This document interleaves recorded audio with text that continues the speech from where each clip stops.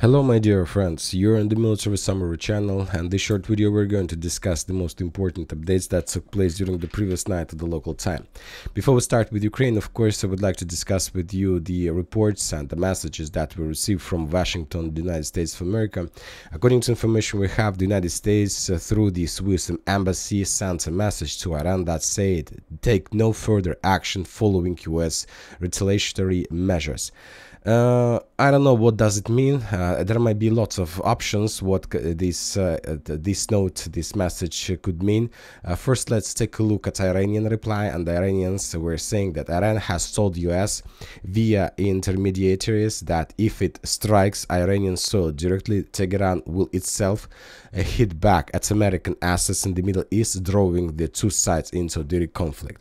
So I don't know how to understand these words, how to understand the most important, the US states. Maybe they managed to get some agreement, and the United States of America now currently knows that they can attack the, let's say, according to the US, terrorist organization everywhere but not on the territory of Iran.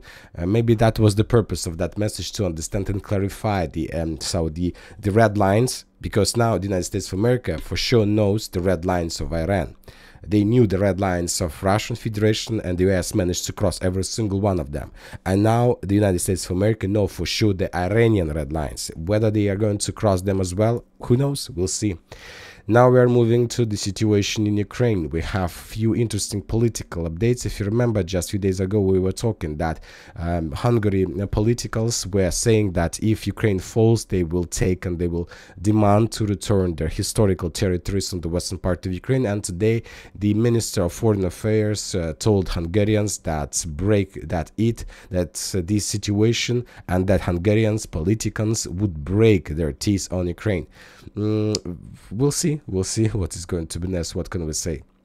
When talking about political situation in Ukraine, of course, the most important is that military political update is that the United States of America will provide Ukrainians new the first batch of advanced guided bombs to Ukraine tomorrow, with a range of nearly 150 kilometers.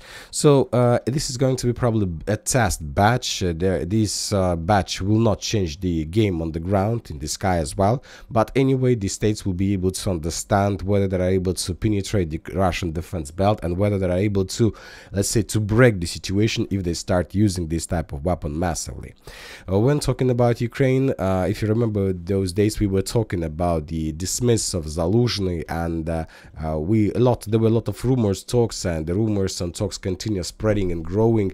And today, for example, the sources are saying that either the head of Ukrainian army, Syrsky infantry army, Syrsky, and the head of Ukrainian intelligence service, Budanov, both refused Zelensky to take position of Zaluzhny.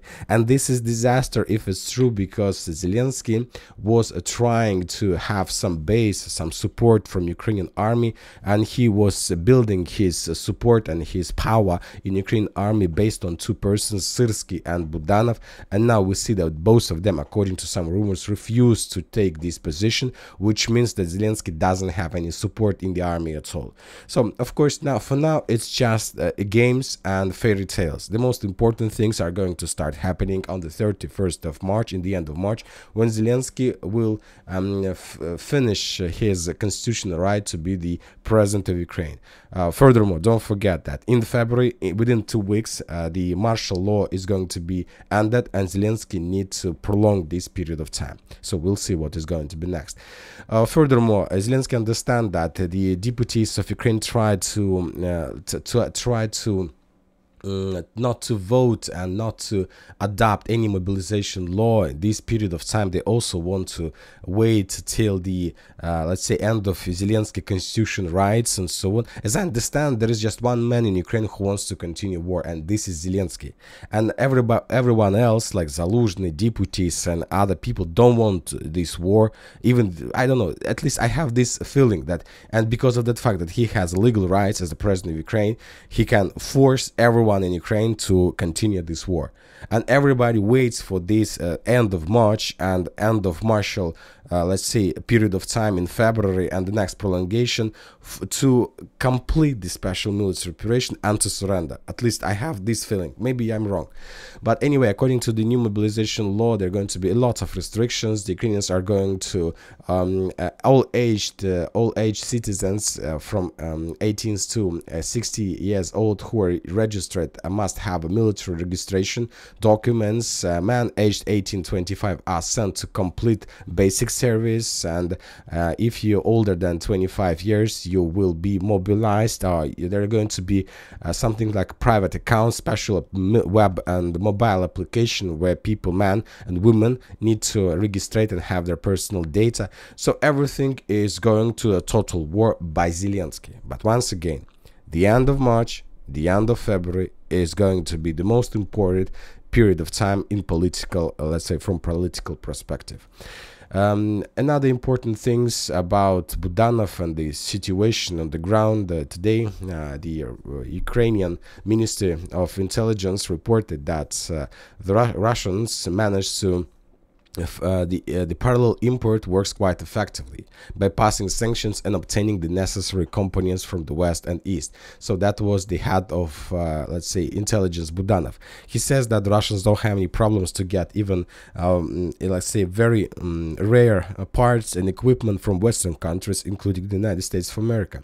And we understand why, because, for example, just these days we receive a lot of updates about the Russian GDP growth, and according to information we have, Russia GDP growth in 2024 is going to be around on the level of 2.6%. 2023 ended with 3% growth of GDP. The next year is 2.6. I think that the growth is going to be even bigger because very likely that the next year, this year 2024, Russia may capture additional territories of Ukraine, and this can lead to additional growth of GDP, additional investments, fundings of this territory, and so on. And if it's true, if it comes, then we can say that Russia economy is the not the biggest, is the most, it's going to be the biggest probably economy in Europe, and it will improve their position and probably going to take the fourth position in the world.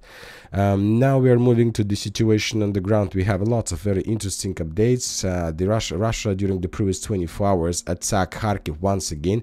There were lots of explosions according to information we have. Probably the Russians continue hunting the French officers or something like this. And furthermore, the Russians also attacked Kremenchuk oil refinery, and explosions took place in other cities and places of Ukraine. When talking about the situation on the ground, I expect that today we're going to receive significant number of updates from Klishchiivka, Ivanovska and Bogdanovka territories. When talking about Klishchiivka, as we discussed during the previous days, since the 21st of January, we received significant number of geolocations on the hill. We saw a lot of FPV drone strikes, and as you can see, some configuration of some structure of Russian strikes. And if this territory that was under Russian fire is located on the hill, and according to information we have this morning, that video was published by the Russian soldier. He was saying that today on the 30th of January, so he was making this video yesterday, we got an order to start clearing and storming assault operation of the very important western part of Klishchiivka. He says that we are entering the western part. There are very heavy clashes, very bloody battle, and he promises to return with very good news and something like this.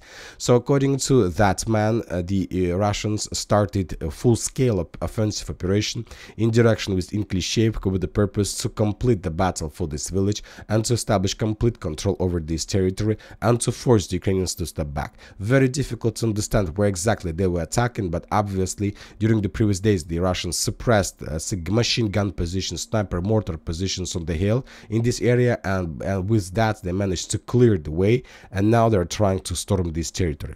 So we'll see, but once again I believe today we're going to receive more updates from this territory.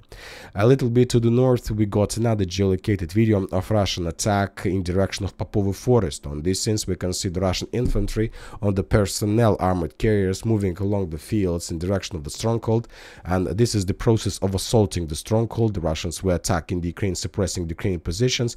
This video was geolocated, and probably it's not like 100% sure, but it's very difficult. It was very difficult to geolocate, but according to most of the mappers, this attack took place here.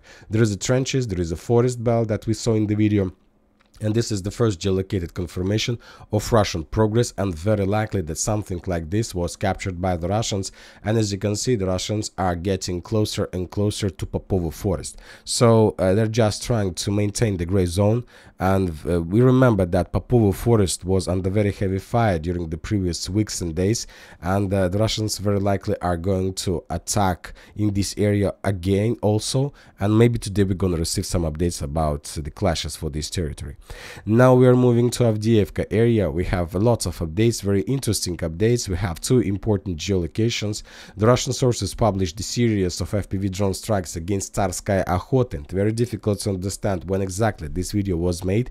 At least that particular episode was made, because, for example, the pro-Ukrainian propaganda channels says that the Ukrainians counterattacked in this area and managed to restore control over Tsarskaya Okhota. So according to pro-Ukrainian channels, the Ukrainians attack along Lisova Street probably and establish control over this territory. Furthermore, according to pro-Ukrainian sources, now the Russian forces that are located in the area along Sobornaya, Sportivnaya and Chernyshevskaya Street are encircled and cut off from the mainland. And this is, let's say, the narrative and updates that you can find today from the Ukrainian channels. I can't tell you whether it's true or not, but yes, indeed, we have few geolocations from this territory, including Ukrainian attack on the with armored vehicles and personal carriers, with landing operation, with FPV drone strikes. So there were updates telling us that the Ukrainians maybe managed to did something like this, but nobody knows the dates, because those attacks could take place on the 20th of January or even earlier, during the beginning of this operation, or maybe these events took place yesterday or the day before yesterday.